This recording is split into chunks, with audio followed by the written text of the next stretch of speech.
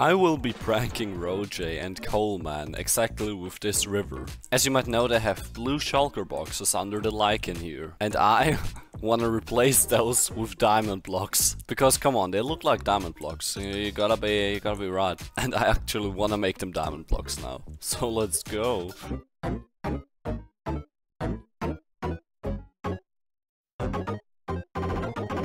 Okay, never mind, I'm not doing it, because it would be 2 stacks of diamond blocks. I mean, I have 2 stacks of diamond blocks, but I need them for other things too, so, yeah, I'll just place them back. I thought it would be less, but, yeah, placing 2 stacks of diamond blocks randomly here in this pond might not be the best idea financially. I might make it in the future, but yeah. Or you know what, I've got an idea what I wanna make. I'm just gonna make a smiley right here, like this. I'm gonna make a smiley out of diamond blocks. Yes, this is a little better than... Oops. Oh, okay, that still stayed. Wait, that still stayed on. Nice. Yeah, this is a little better. Alright.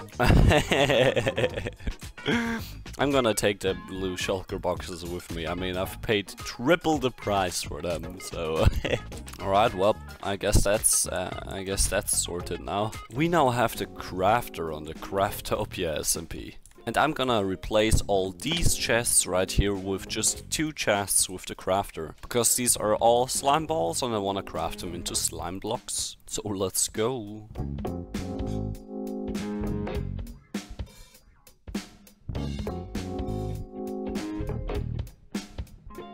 Alright, perfect, that's done. It's really simple. Basically what we do here is we have the items going with a hopper into the crafter, and then if they land in the crafter and they become a full block, then this right here, this redstone clock, will just spit out the thing. But let me put more in here. Yes, then it just will spit out the block and then it lands down here. But this doesn't seem to always work. I might need a better redstone clock. Let me real quick do that. Maybe this will work. Yeah, this will surely work. This redstone clock will be active more often, which might be not too good, but at least it works. Alright, let's see. And yeah, okay, yep, it works. That's perfect. Yeah, just you know, just 2 blocks bigger and 1 redstone component more, but yeah, this is perfect. Alright, that's done. I'm gonna build an automatic fuel input for my automatic smelter right here, which will be using the crafter.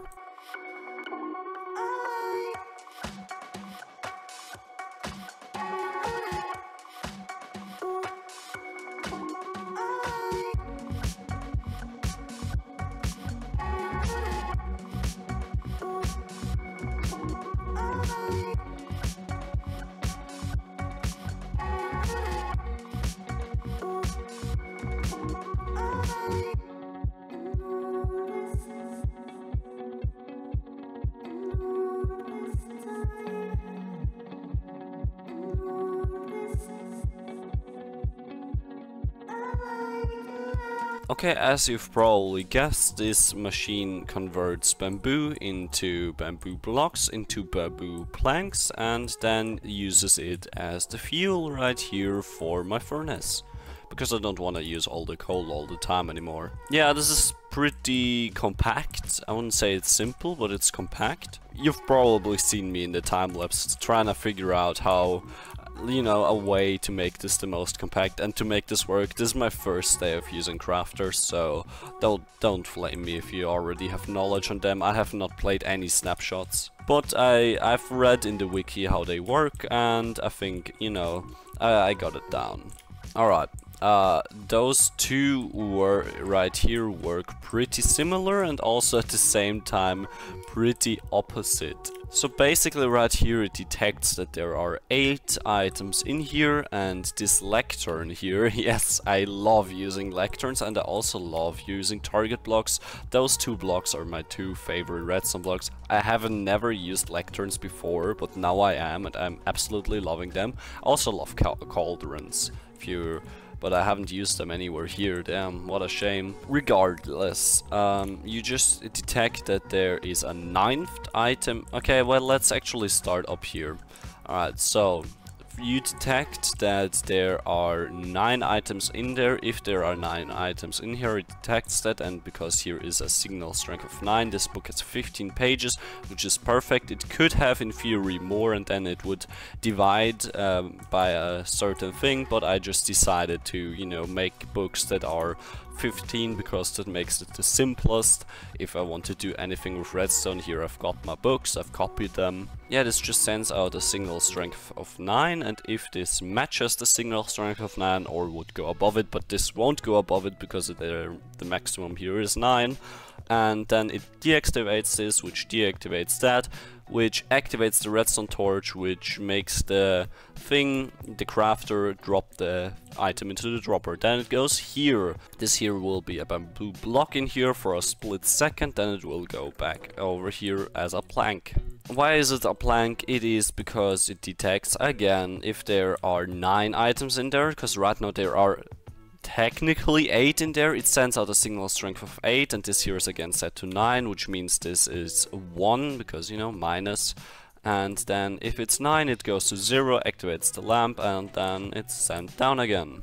Yeah, right here you can see it's just a signal strength of 3 anymore, because there's 6 bamboo in here. Yeah, I have a texture pack, which makes, you know, some redstone things a little better, where I can see the signal strength. This is very useful, especially for something like this. Yeah, it's pretty cool. I recommend building things like that in your base too. I try to keep it compact. It isn't the best looking compared to the sheep farm right here. I just, you know, I made a whole building for the sheep farm, but this thing is just standing right here, floating in the air. I don't know yet if I'll do anything about it. I'll just, I guess, hey, I will just keep it that way. I also kept my shulker box on low right here that way. I just, you know, covered up a little bit of it, you know, the bottom part of it. So yeah, I'll just keep that here in the open. I mean, I made that look pretty decent, didn't I? Oh yeah, no, never mind, I'm not ending the video. I'm gonna make a small sugarcane farm like this, without the crafters, just a sugarcane farm, because I need some. Alright, let's go time-lapse that. I have actually no idea where to place that at, but let's go!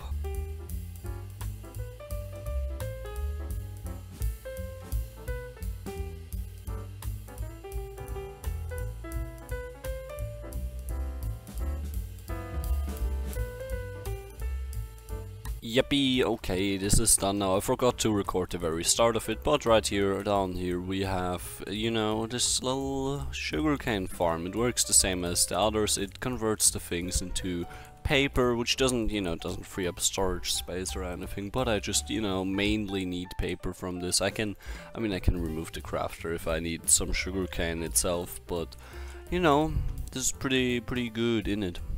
I mean, the place where it's at, I mean, I usually like to have my things above ground, but hey, let's be honest, I didn't really want to build anything for this, and you know, it's just a small sugarcane farm, and I guess I need some things underground anyways.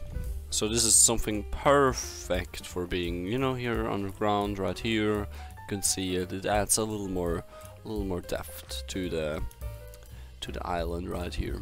Thank you very much for watching, subscribe and goodbye. Here's a little footage of an axolotl to end of the video.